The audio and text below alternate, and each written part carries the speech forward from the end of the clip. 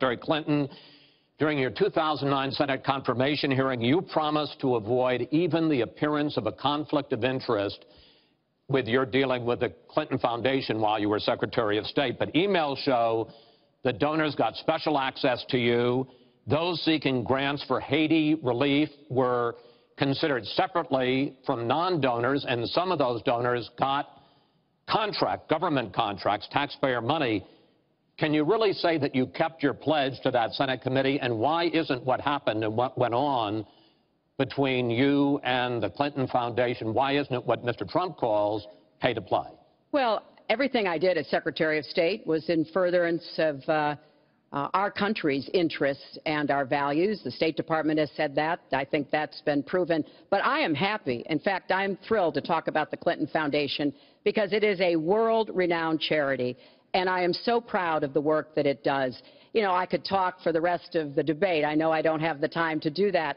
But just briefly, the Clinton Foundation made it possible for 11 million people around the world with HIV/AIDS to afford treatment, and that's about half of all the people in the world who are getting treatment.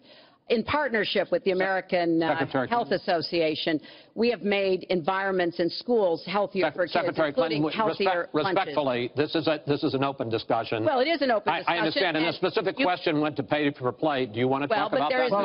But there is no evidence, but there is a lot of evidence about the very good work and it's a criminal enterprise, and so many people know it. It's a criminal enterprise.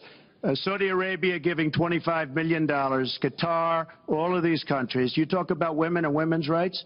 So these are people that push gays off buildings. These are people that kill women and treat women horribly, and yet you take their money. So I'd like to ask you right now, why don't you give back the money that you've taken from certain countries that treat certain groups of people so horribly? Why don't you give back the money? I think it would be a great gesture, because she takes a tremendous amount of money, and you take a look at the people of Haiti. I was at a little Haiti the other day in Florida, and I want to tell you, they hate the Clintons, because what's happened in Haiti with the Clinton Foundation is a disgrace. And you know it, and they know it, and everybody knows it.